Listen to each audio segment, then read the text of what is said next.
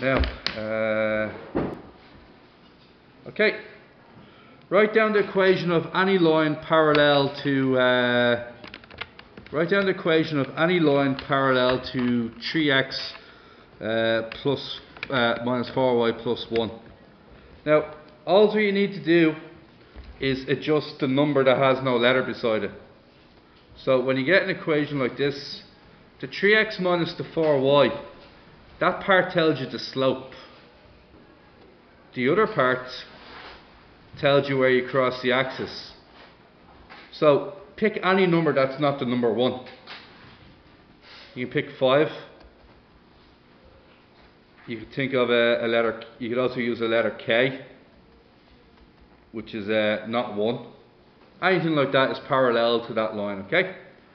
Write down the center and radius of the following circle. No bother. So we're going to use x squared plus y squared plus 2gx plus 2fy plus c equals 0. Okay.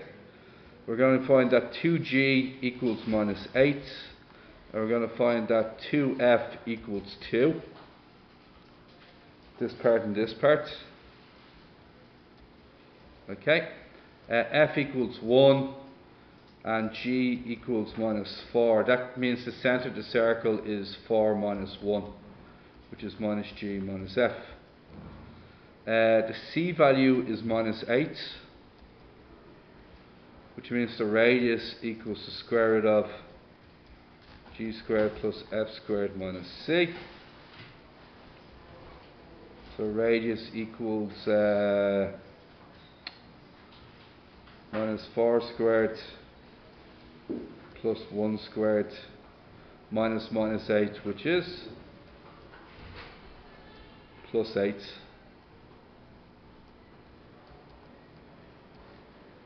So 16 plus 1 plus 8 is 25. Root 25 is, and we get radius 5, Chaddy? Okay, radius 5. So 4 minus 1, radius 5. Okay.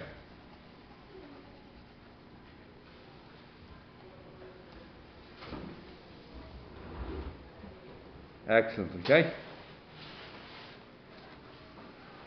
Find the equation of two tangents to this circle which are parallel to this. So, Chaddy, instead of using 1, we're going to use the letter K, because we don't know what numbers to use, okay? So, if you imagine this is the picture we're painting, okay? This black line here, that's your circle, okay? So the circle is your black line, alright? This line here with the plus 1, y equals mx plus c, it has a slope of 3/4, alright? But for argument's sake, it goes through here, okay? You don't want that line. What you want is you want two lines that are that are parallel to it, but cross at a different place. You want two of them you want them to go either down here, or you want them to go all the way up here. That means you need to adjust the value at the end. So it means it won't have an answer of 1, it will have an answer of something else. So what we'll do is we'll just store it as k. So we're going to use 3x plus 4y plus k equals 0, right? And now we're going to do the d formula.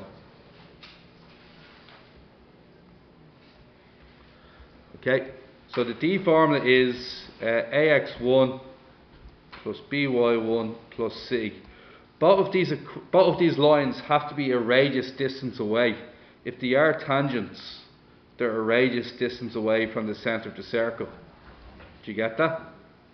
Alright, I'll pause here. Now, we know the radius is 5. So this is a squared plus b squared. So we know the radius is 5.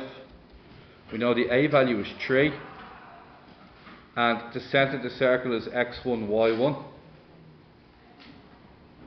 3 times 4 minus 4 times minus 1.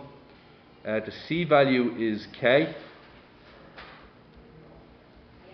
and that's all over the square root of a squared plus b squared, which is 3 squared plus minus 4 squared. That's the number 5. It's going to equal 12 plus 4, which is 16. 16 plus k, all over the square root of, what's that? 25, which is 5. Alright. Now, if I'm being honest, I can do 5 times 5 is 25, can't I? Now, what's the safe way of doing this? Square both sides. I'm feeling a bit tired right now. Don't want to square both sides and get a quadratic, okay? So here's what I'm going to do instead. There's two possible answers that will give me an answer of 25. What are they? 25 and? So all I need to say is 16 plus k equals 25. K equals 9. Or 16 plus k equals minus 25. And k equals minus 41. So what are the two lines we're looking at now? That can either be 9 or it can be minus 41. You guys might square both sides to do that instead. Your choice. Alright, any questions on that? Or how I finished it off? Alright. So, a circle has an equation x squared plus y squared minus 2ax minus 2by plus b squared, alright? Find the centre and radius of the circle. Okay? I'm going to translate this into gx and gy for myself.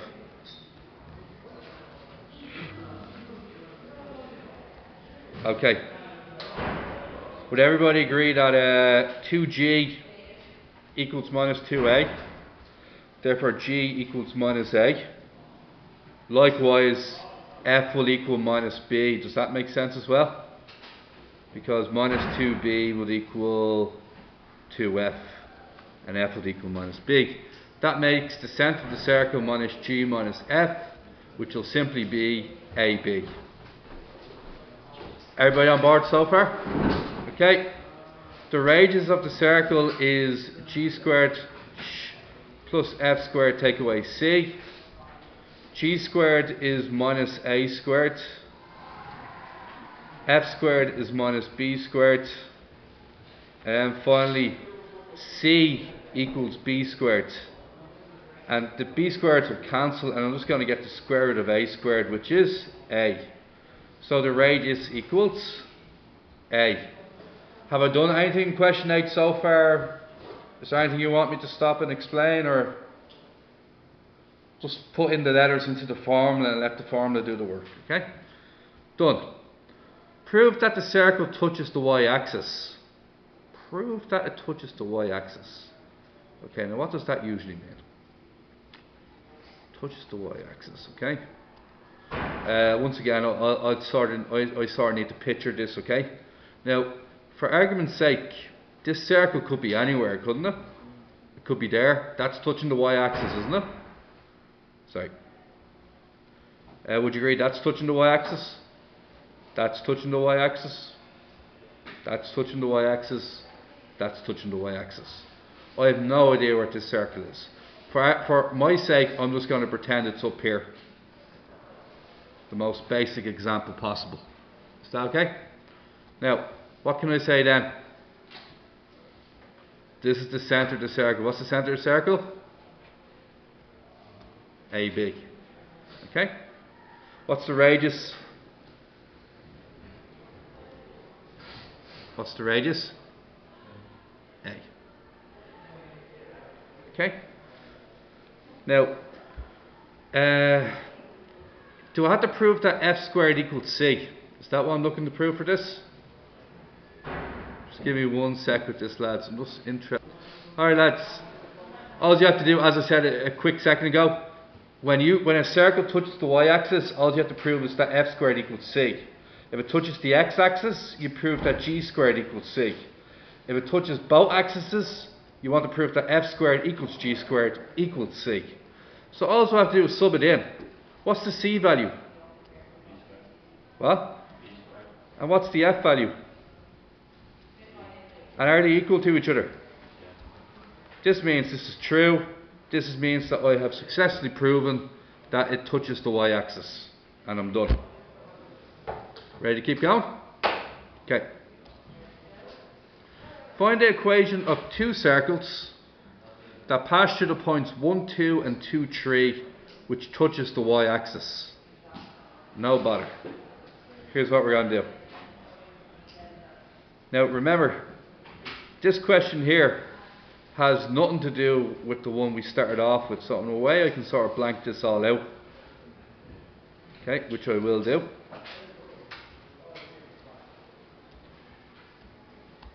Okay. Now, I'm going to use x squared plus y squared plus 2gx plus 2fy plus c equals 0. Are we cool with that? Okay, now here's what we're going to do next. We're going to insert x and y into the equation. So what do we get here? 1 squared plus 2 squared, 2g times 1, 2f times 2, and then plus c, is it? Equals 0.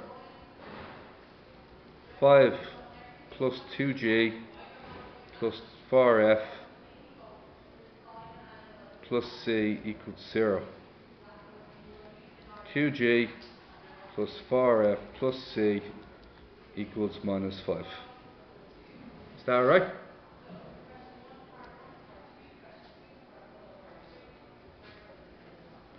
Now, do the same thing with 2, 3. Is that alright? 2 squared plus 3 squared plus 2g times 2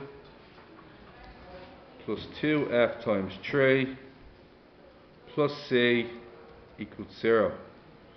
4g plus 6f plus c. 4 plus 9 is 13 equals minus 13 over the other side. Right? Would everybody agree I've used all this information up now? What's the only piece of information I haven't used yet?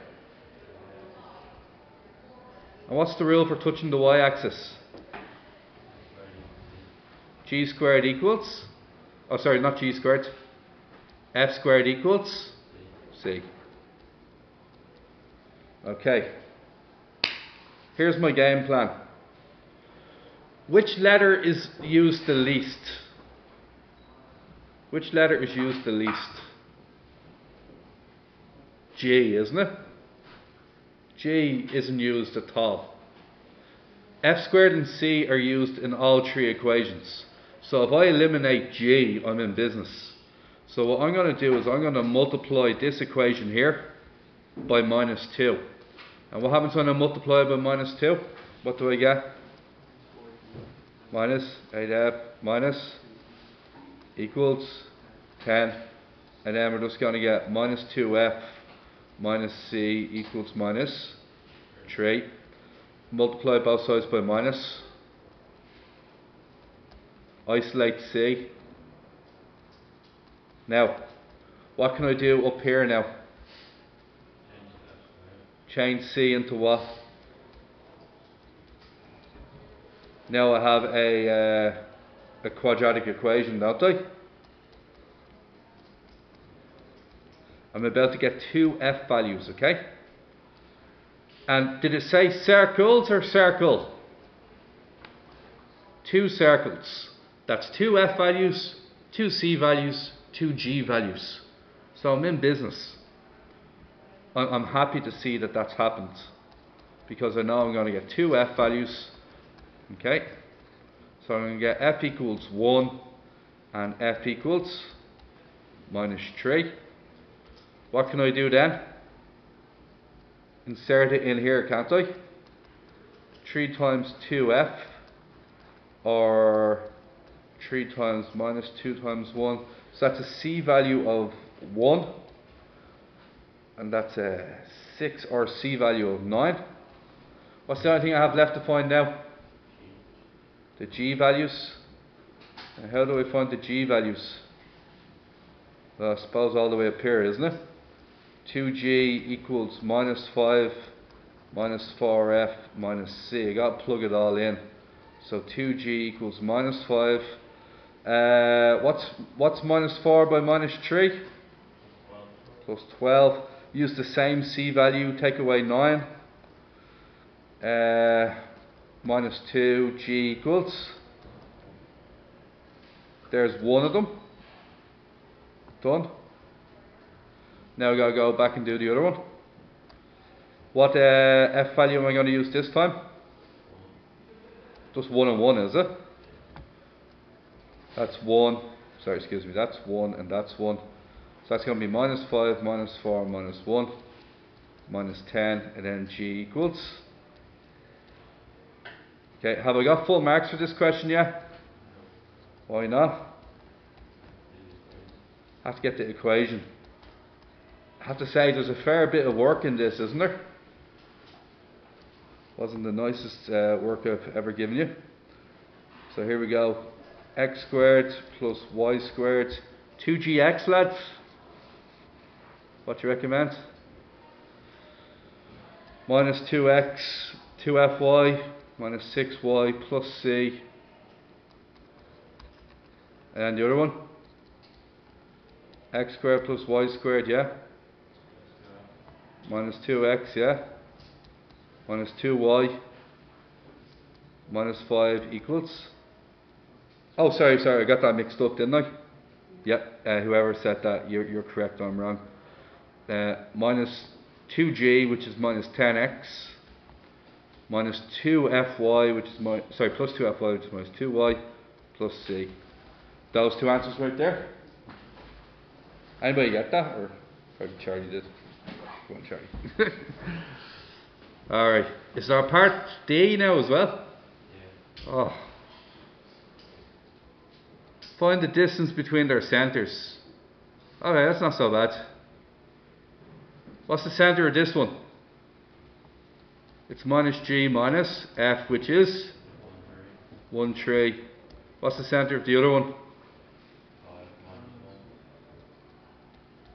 Use the distance formula and you're done. Look, might as well complete it.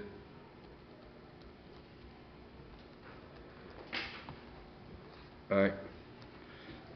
5 minus 1 squared, and then minus 1 minus 3 squared. 4 squared plus 4 squared is root 32, otherwise known as 4 root 2. And we're done. Happy days.